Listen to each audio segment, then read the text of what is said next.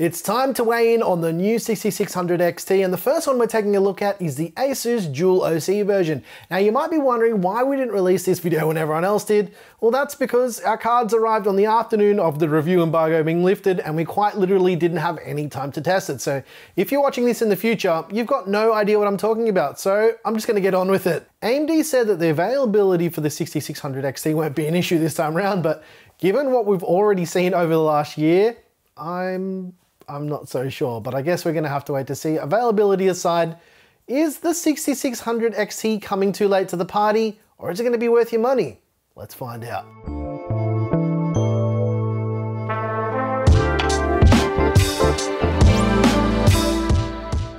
ASUS and MSI sent cards over for us to check out, so we decided to run both of these cards through our regular suite of benchmarks on both Windows and Linux, and see how this card stacks up against some other GPUs that we've tested on the same test bench. We always use the same gear. Now, as usual, there is lots of data to unpack with this video, and there's chapters in all of our videos, so if you want to jump to a certain section of any video that we do here on the channel, it's as easy as mousing over that progress bar or checking out the timestamps in the description. But at the same time, make sure you watch the whole video to get the context of what we're trying to say in this video. These are the out-of-the-box figures for this card as well. And for people who want to know how these cards overclock, we're going to come back to this in a separate video. We're going to do that probably over on kernel control because there's a few things I want to do first. So let's get all this data unpacked. We used our regular test bench for all of this testing to give you guys accurate results based on the testing of this exact hardware.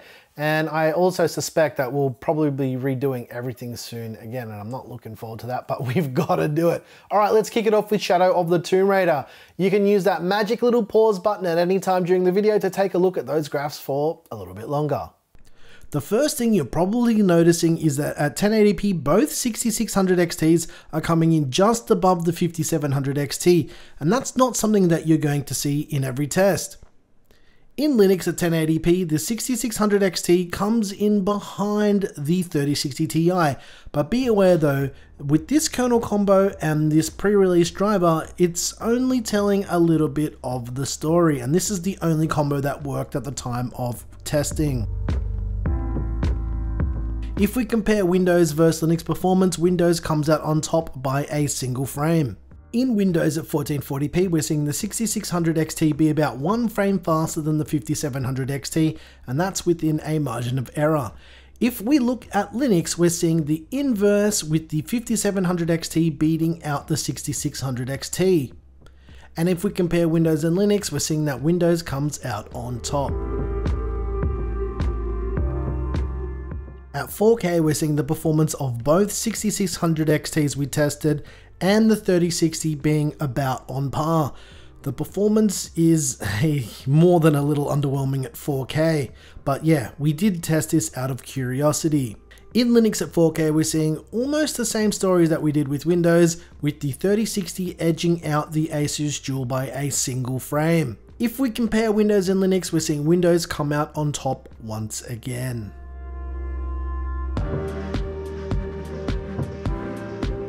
Let's move on to superposition. For the superposition test, we performed 3 tests in total.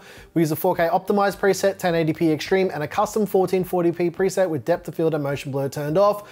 We sometimes get comments along the lines of us using stock OpenGL versus DX11 for comparison versus Linux and Windows.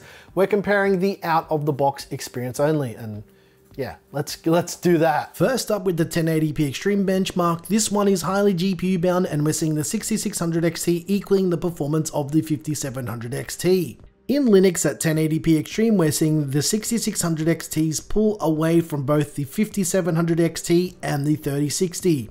And if we compare Windows and Linux, Windows comes out on top, but not by a lot.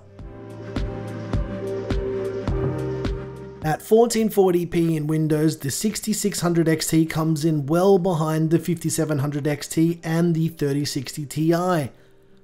But in Linux at 1440p, the gap closes with the 6600 XT beating out the 5700 XT. Comparing Windows to Linux, the 6600 XT is faster by 2 frames. At 4K in Windows, we're seeing the 6600 XT coming behind the 3060 Ti and the 5700 XT. In Linux at 4K, we're seeing a pretty similar pattern for the 6600 XT. And if we compare Windows and Linux at 4K, we're seeing them perform within a few frames of one another. Alright, next up is Basemark GPU. Basemark gives us a great indication of Vulkan performance in both Windows and in Linux. At 1080p in Windows, the 6600 XT is mediocre.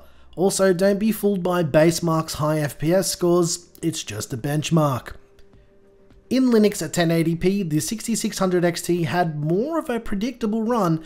AMD GPUs typically don't perform as well in Basemark, and this is something that we've observed over the last 18 months. If we compare Windows to Linux at 1080p, Windows results are all over the place. I retested both the 6700 XT and the 5700 XT in Basemark, and these are the results I got again. I'm not quite sure what's happening here.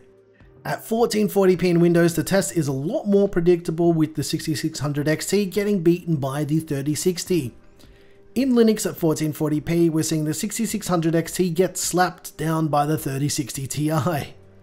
If we compare Windows to Linux, we can see that Windows is coming out on top, but not by a lot, especially when Basemark is concerned.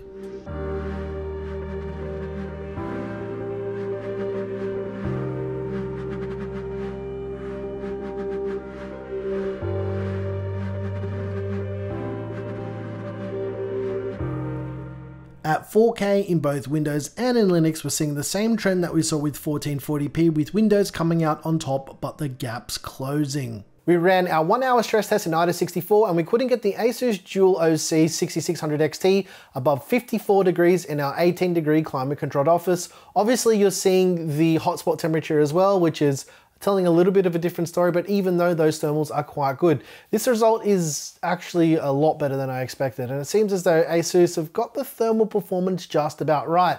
That counts for something, right, based on everything else I'm going to say in this video. And I always mention this, but it's important to note that we're running on an open air test bench, and the results in a closed system will be quite a bit different from what we record here, but we include this result because our open air test environment is consistent with everything that we've tested on the entire channel.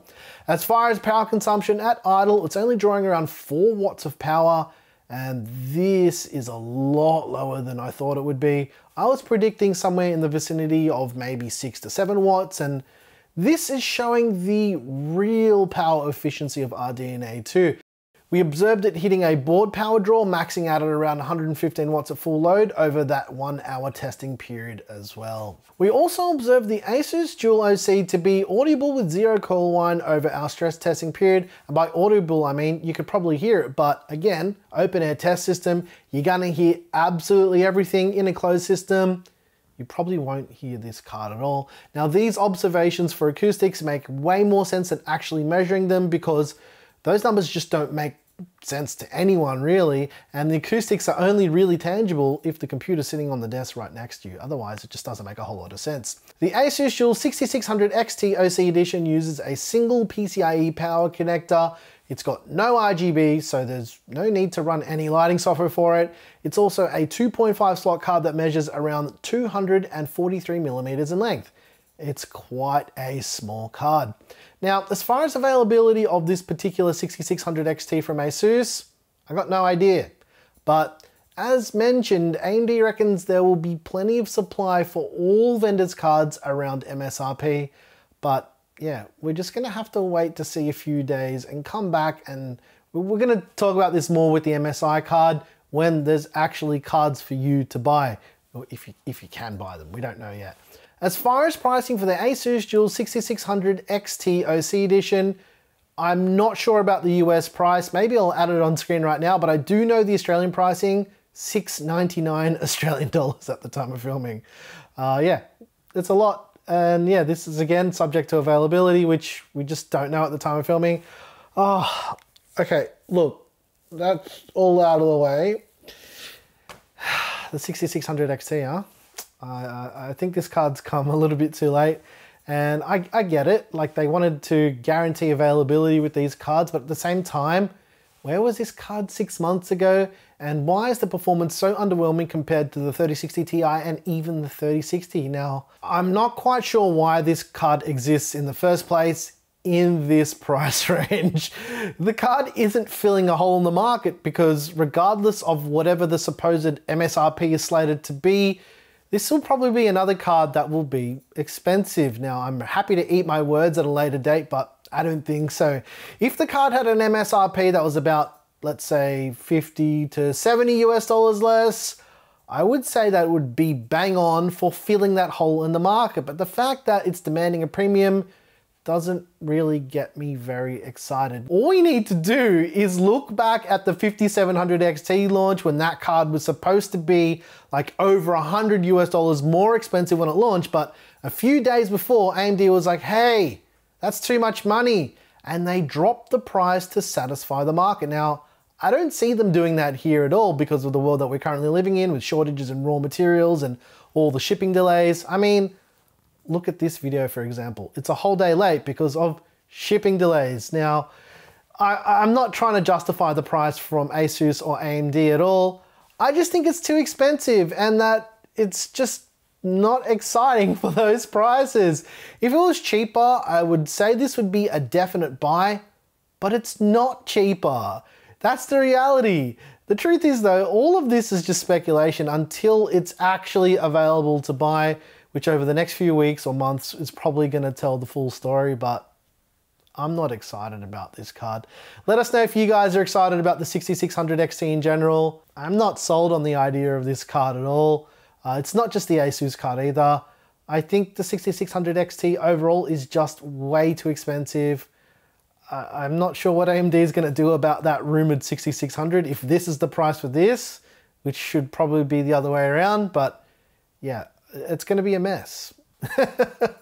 Why didn't this come out 6 months ago? Very, very confusing card. Obviously, I'm going to cover the other ones as well. I've got some MSI ones and some Gigabyte ones coming as well. I'm going to cover all of them because it is interesting. Maybe they'll drop the price. We don't know yet, but there's stuff I want to do in Linux as well that you Linux folk out there might find interesting. So make sure you subscribe to Kernel Control. I'll have another video with this card coming over to Kernel Control in the next day or so. So stick around, stay tuned, and I'll see you on the flip-flop. Anyways, if you guys like this video, please like and subscribe. If you hated the video, hit the dislike button twice. Once again, thank you so very much for watching. I'm your boy Nick with Gear Seekers. You peak, we seek.